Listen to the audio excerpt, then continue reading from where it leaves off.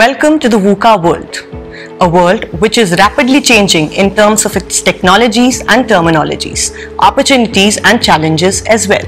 Now, the question is that what is this VUCA world? The VUCA world is a world which is ever evolving itself, a world which is volatile, a world which is uncertain, a world which is quite complex and certainly ambiguous.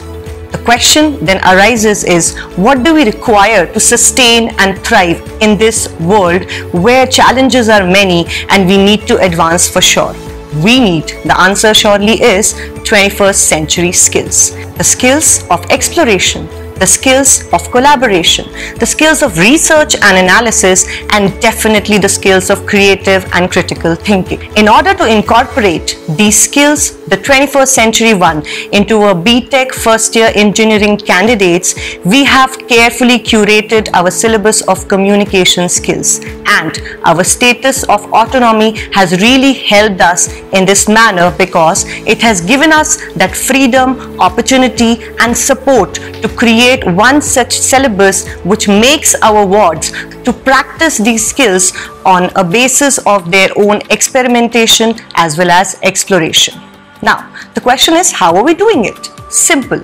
We are engaging our wards, our BTech first year engineering students into certain activities wherein which they in a group as well as individually are able to work on these skills. I'll give you some examples. So, we have done an activity with them which is called the SWOT analysis, where each one of them has visited and interacted with industry professionals of their own domain, wherein they have gone with a questionnaire and have understood the exposure of that industry and the challenges that lie ahead, and that is happening for a first year, first semester student.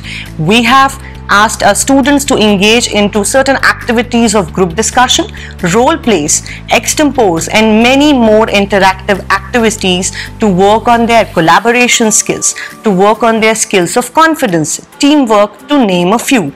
We have made our students to present PPT presentations onto several non-technical as well as technical topics of their particular domains in which they have used their skills of research, analysis, definitely critical and creative thinking, and have presented wonderful results.